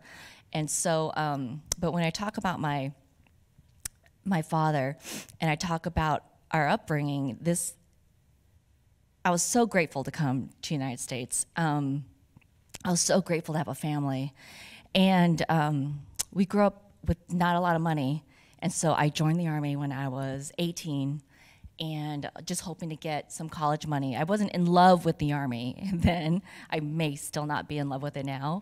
But it changed me. There was something, I always thought I was very selfish. I believed I was just very self-focused, and I believe it's because we didn't have that much money. I had to always focus on my own problems and help my mother with raising, just making ends meet. And so when I joined the Army, I thought I was one person, and in that 9 weeks, it showed me that I I could be something else, that I could be this person that I've always wanted to be, and that I could be giving and I could be a team player, that I could want things for the greater good and for the greater group that may be painful to me and may be sacrificial to me. And so after 9 weeks, I was sold. This is the life I wanted. This is where I wanted to be, and I wanted to serve, and I didn't know what that capacity would be. And years later, it would take me to, get me an education and even an all-inclusive trip to Iraq. And so, these kinds of experiences, they change you forever. When Bill said that, it's like, and I consider myself very lucky. I consider my husband, who's an Army Ranger and a veteran of the Iraqi war and the war in Afghanistan, I consider him very lucky. And but I see that sometimes the things that we carry from that experience, the good and the bad, it is like a limb. And so entrepreneurship actually helped me kind of see those things, because I thought I was fine when I came back. I thought I was so lucky, and I felt so grateful that I didn't have anything to worry about. And it was years later, and it was, being on this ride, this entrepreneurial roller coasters up and down. And then I found out, wow, I wasn't until I had seen a doctor in the VA, only after friends of mine had told me, you know what? I've been dealing with depression. I think you should talk to someone. And so when really close people to you recognize things in you, then you need to start addressing it. And so I went in and I got help for the first time, not knowing yet that I needed it. And I thought my loneliness was just, fatigue and this drain that the company was putting on me, but it really was depression. And it helped me. When I found there was a solution, I was so relieved. Oh my gosh, I'm depressed, and now I know that you can help me, because back in Bill's day, that you couldn't talk to people about this, that I'm sad, I'm depressed, I'm lonely. These are not things that you share, because when people think they used to think that you're weak. Now we find real power in being able to talk about the things that hurt us. And we find real revelation in finding those solutions. Let me segue off that to open up the question that you raised in your first remarks, Loree, about new treatments for PTSD. And I have to tell you, I actually have a personal connection here. My daughter, a medical researcher, was looking at new treatments for PTSD, which include MDMA. So, but over to you. Yes, so I mentioned the role of neuroscience in helping us understand, not just because it's theoretical, but now we have brain imaging. We can see the brain functioning. We know that the mind-body system under conditions of stress and trauma and duress can get defensive mobilized energy. The fight or flight energy, it gets stuck. And it's in that stuckness that if you don't pay attention to what we now know about neurobiology, you're going to think, well, a little medication here, and if that doesn't work, maybe another one, and another one, and another one.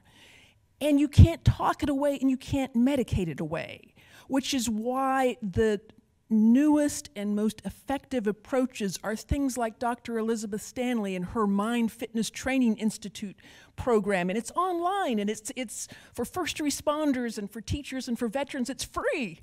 And the research that's been done on that, it's not meditation, it's an attentional practice that helps you rebalance your mind-body system. There's a modality I'm working with right now, Dr. Frank Bork, who honed this after 9/11 here in New York. And it's a manualized therapy, reconsolidation of traumatic memory. It's a neurobiological intervention, no medication, 3 to 5 hours, and a 90% remission rate of PTS symptoms. 90%. And he has been trying to get it out for 13 years. I'm telling you, the rest of my days on this world, on this planet, Eric, it's going to get out there, and that's what I'm working on right now. But so 90% remission rate, that's amazing. Yes. But then for those, there's still 10% that still need some help. And MDMA, I have been a huge champion of that work because, we ought not be locked into our own sense of what's right or wrong about the party drug or ecstasy or whatever. Suffering is suffering. And the MDMA research, which has been dubbed by the FDA as a breakthrough therapy, has been subject to the most rigorous standards of science and research. And as one veteran said when he was in one of the early trials, they're in phase 3 clinical trials now, he said, I had survivor's guilt when I came back from Iraq. And he says, now, I have survivor's guilt again because I've been able to get this therapy and my buddies still can't. So there's a lot of work to do, but yes, there is hope. And we've just got to keep on pushing. Well, thank you for that.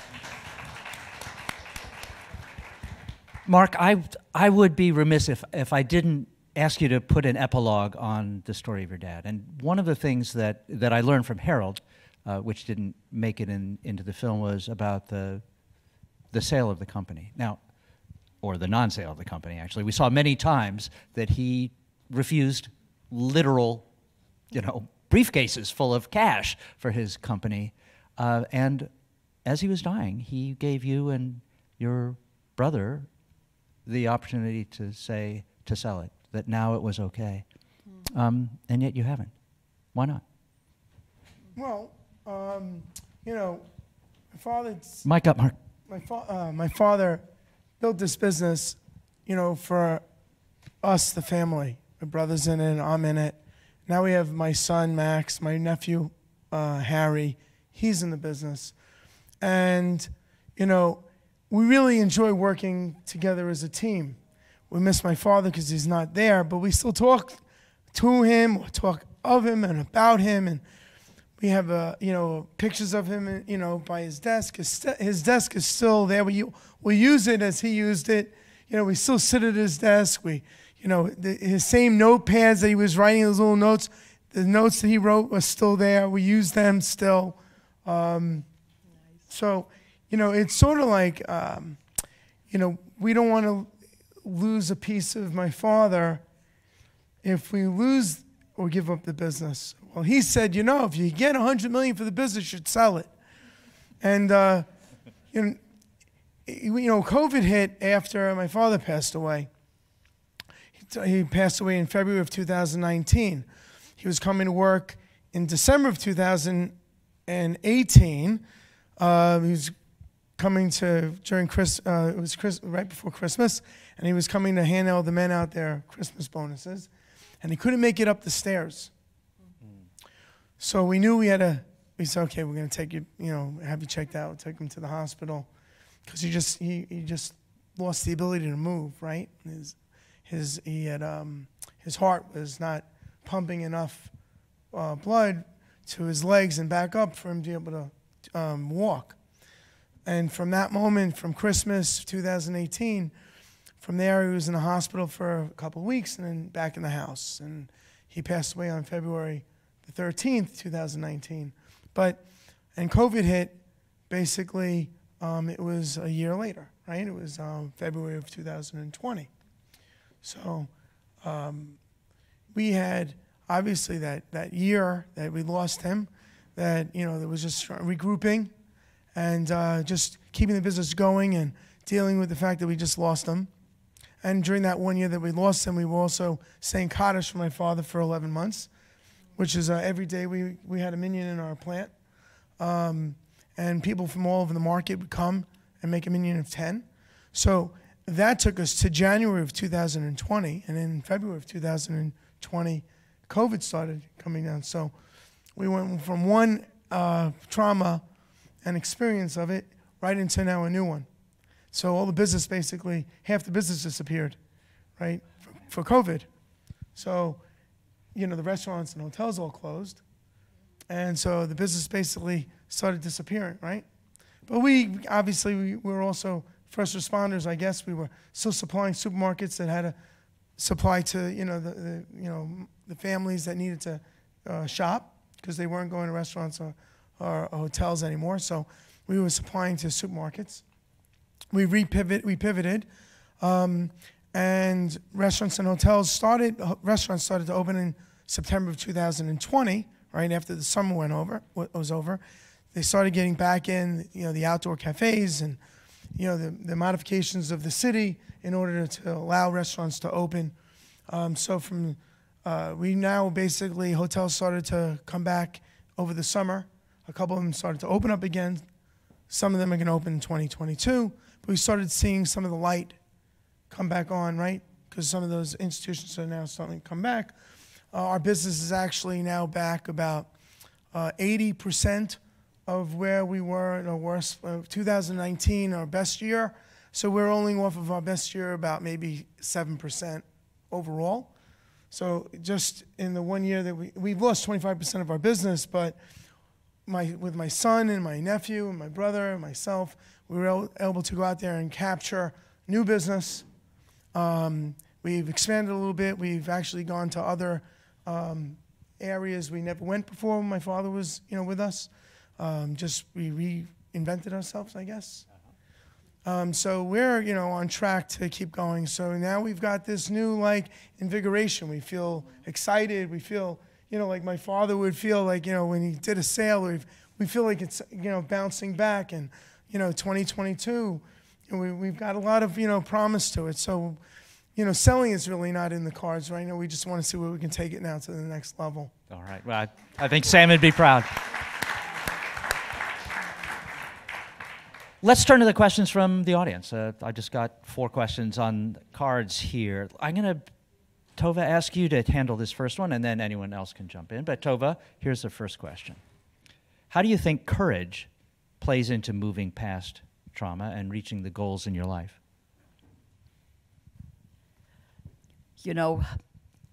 Courage comes with success, I must tell you. I work with a lot of Holocaust survivors who had terrific trauma. I understand them very well. And one of the things that I try to work on with them as a team almost is to go from helplessness to hopefulness. And that's where the courage comes in.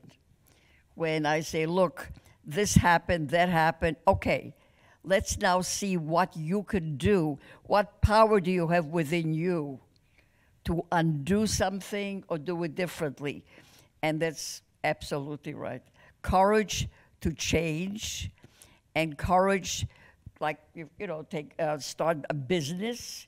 I'm not in business, so I that's not my field. It takes courage. Yeah, but I did take an agency that had nothing to a very big, a few $1 million agency. So it's not completely, but it wasn't my money, right? But what I'm saying is that courage to face the unknown is. I always admire all of you who've done all that kind of things. Let me, there's another question, a practical question, and Loree, I think I'd address it to you. I suspect that this may have been written by someone who has a family member who's suffering from PTSD. What advice would you give to someone or someone who loves someone who's suffering from PTSD? What resources are there for them to reach out to? Absolutely. Thank you so much for that question. Oftentimes, family members really do suffer in silence and often feel helpless to intervene. And so this is a particularly important question. If you're a veteran, there's a wonderful program here in the city called Headstrong. It's now in 25 different cities around the country, and you just go online and fill out a simple survey, and they'll contact you within a day, and you are then plugged in to really world-class treatment. But if you're not a veteran, not to worry. There are many other programs here in the city. New York City is blessed with resources. But I think one of the things to get to this question about what can a family member or a loved one do, sometimes a peer-to-peer intervention can be the strongest. And so to find out, perhaps there's a support group in the community, or you can even check in with the clinic or the hospital where you get your care, and find out if there's someone who has gone through treatment and who would be in a position now who might want to almost be a mentor for someone else. We find that that's very, very helpful. But it's also important for each of us to check our own biases and to really claim the truth that the unseen wounds of war, whether it's the battlefield in Iraq or Vietnam or Europe or the Holocaust or the battlefield of Fifth Avenue at 143rd Street waiting for the light to change, it's real. Treatment works, and it's getting better and better all the time. Earlier, sooner is better. And this one is my favorite. Reaching out is an act of real courage and strength. And if you remember nothing else, to communicate that to your family member, that really it is an act of true courage and strength. Thank you, Loree.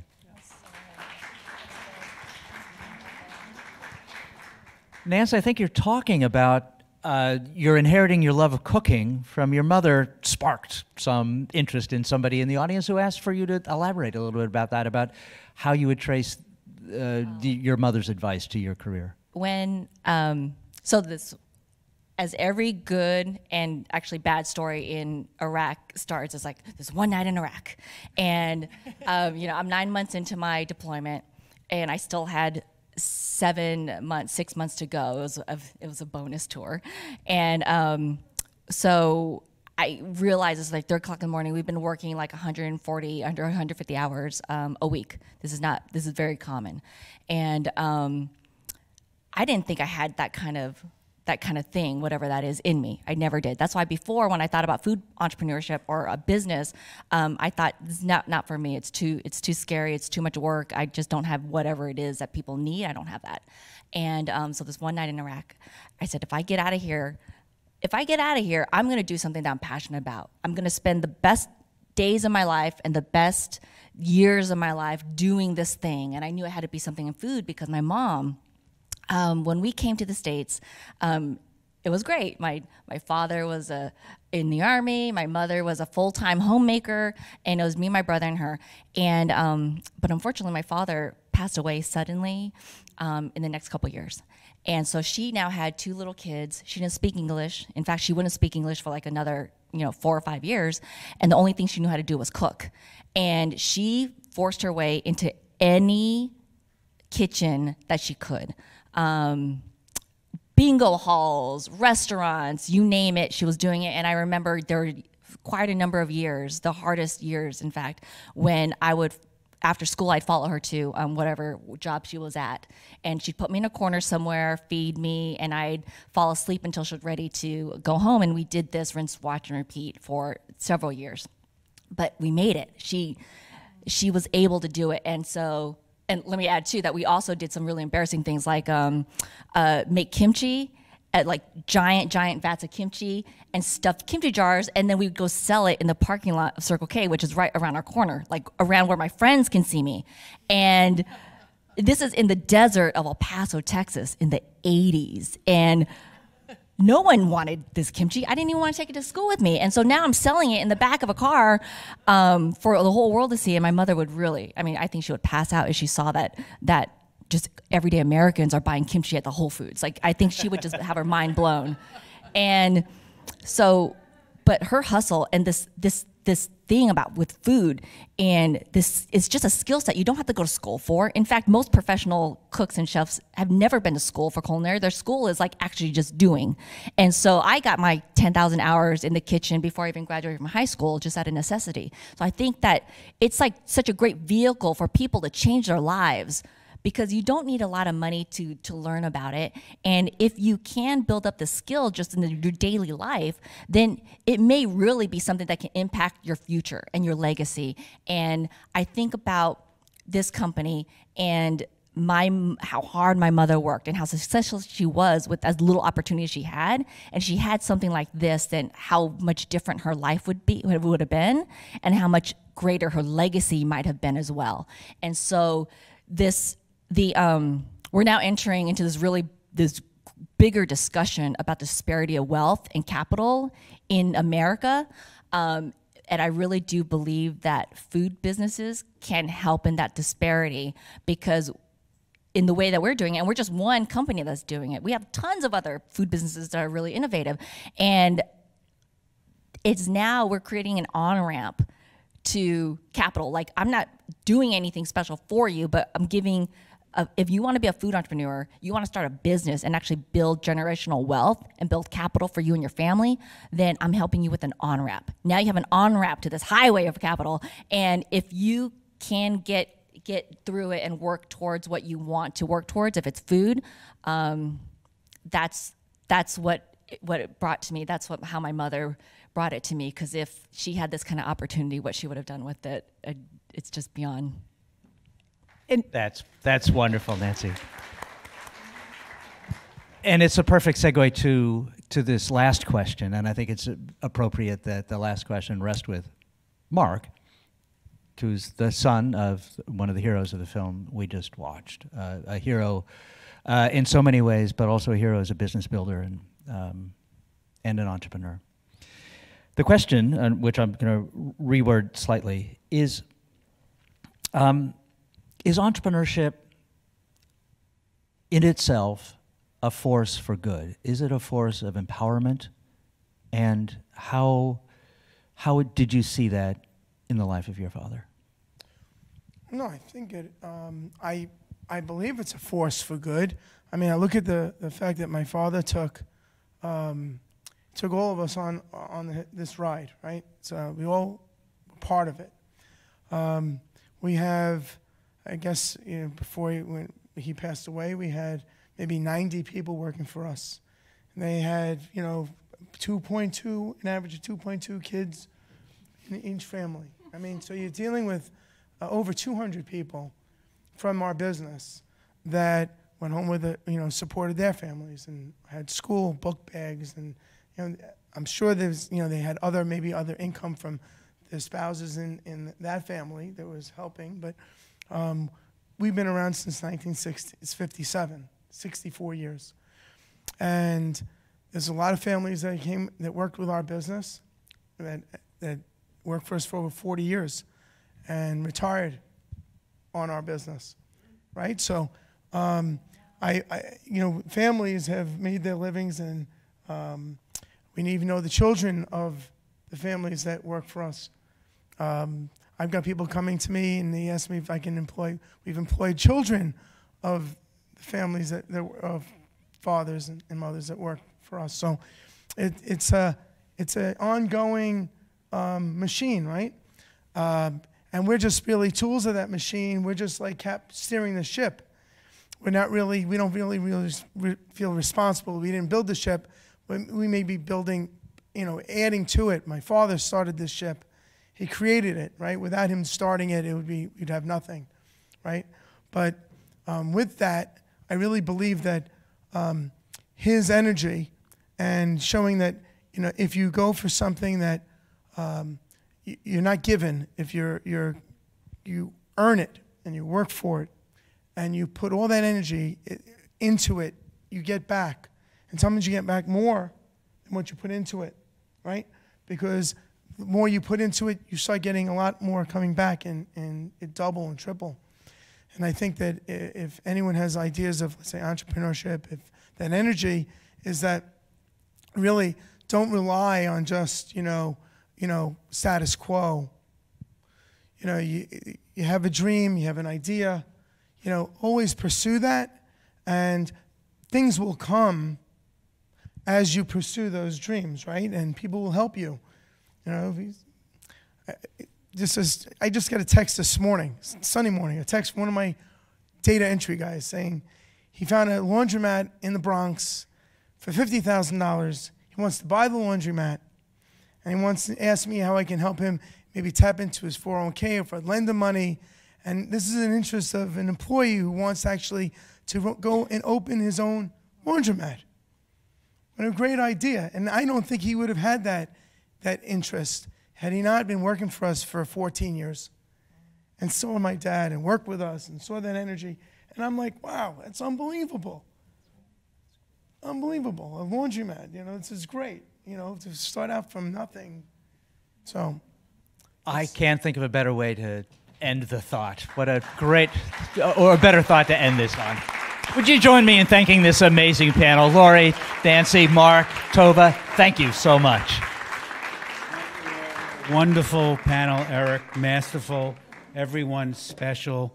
I want to say just that you could see this online, the entire program tonight, also on PBS or the World Channel. There's another episode featuring only women, which is just as striking. And I want to conclude with this, that Bill concluded by saying, we lived a good life. It was a life we lived. And each of you have lived also. And one of my heroes, who is Rabbi Abraham Joshua Heschel, has an amazing statement. And when I say lived, it means a lot. So he says to be is a blessing and to live is holy. So I want to conclude with that. Thank you all. You're a great audience. Thank you.